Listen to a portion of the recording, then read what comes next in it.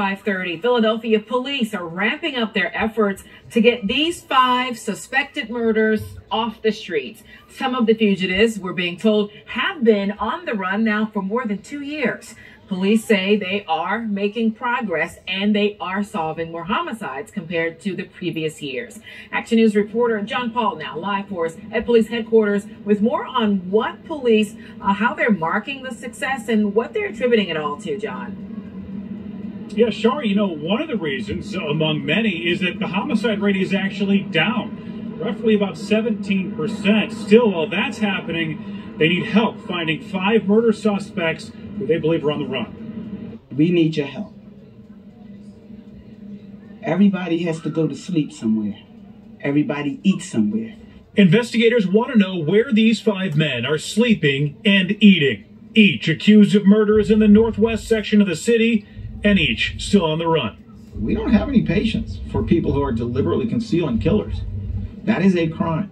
Today, the district attorney and the Philadelphia sheriff held a news conference to highlight the fugitives and ask for help.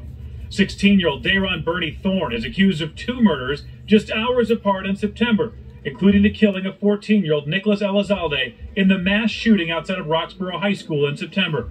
23-year-old Kyrie Dennis is accused of killing a 69-year-old man at an ATM on Germantown Avenue in March of 2022.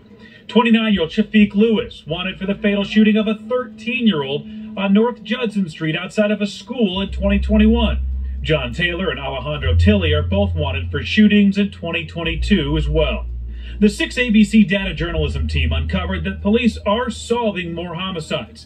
The clearance rate is up to more than 63%, increasing from the previous 2 years. We asked about that today. The DA says there are several reasons, including a falling homicide rate, down 17% so far this year, more people helping police, and they've added more detectives. As the homicide rate comes down, they're less overwhelmed, they're more able to do an excellent job on each case, and I think that is helping.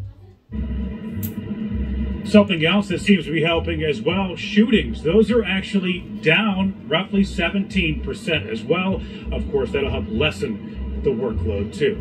Live outside of police headquarters, John Paul, Channel 6.